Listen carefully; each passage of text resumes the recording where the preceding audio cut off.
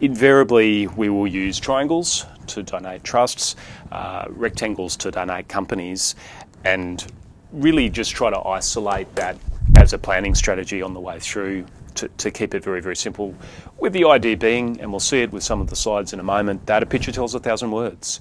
And if you can use pictures and symbols and diagrams to explore some of the issues, certainly our experience is that invariably makes it a lot easier when you then get down into the document that runs to pages and pages long, actually analysing what that means in a practical sense.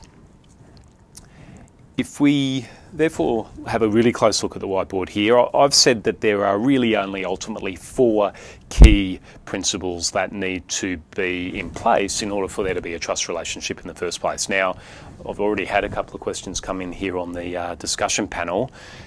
Most of you will probably be able to ping in very, very quickly and say, well, hang on, there's a whole range of additional things that need to be satisfied.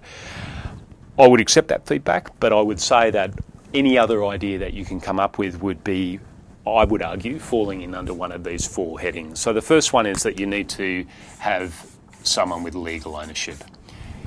Invariably, that's a trustee. Invariably, with a lot of the discretionary trusts, that trustee will be a company. Its sole legal role is actually having the physical legal ownership of the underlying asset. Where is that underlying asset? Well, it sits inside the trust, but without an asset.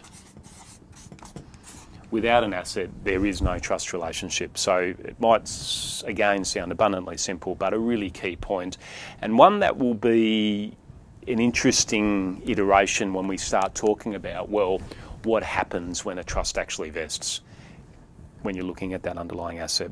So 1 is you've got a legal owner being the trustee. 2 is that you've got some assets sitting inside a trust relationship or trust structure. Number 3 is that you've got some rules. And invariably those rules will be set out in a trust deed, trust instrument, some sort of written document to actually articulate what those rules are.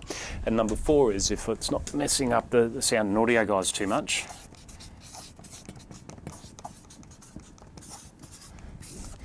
that you've actually got someone to benefit from the trust. So you've got some beneficiaries sitting down the bottom there of the structure to actually receive entitlements, whether they be income on the way through during the life of the trust and or capital distributions, either interim or on the final vesting of the actual trust instrument. Within those 4 parameters, that's it. And the playing field is very, very wide in terms of what can and can't be done in relation to the trust structure.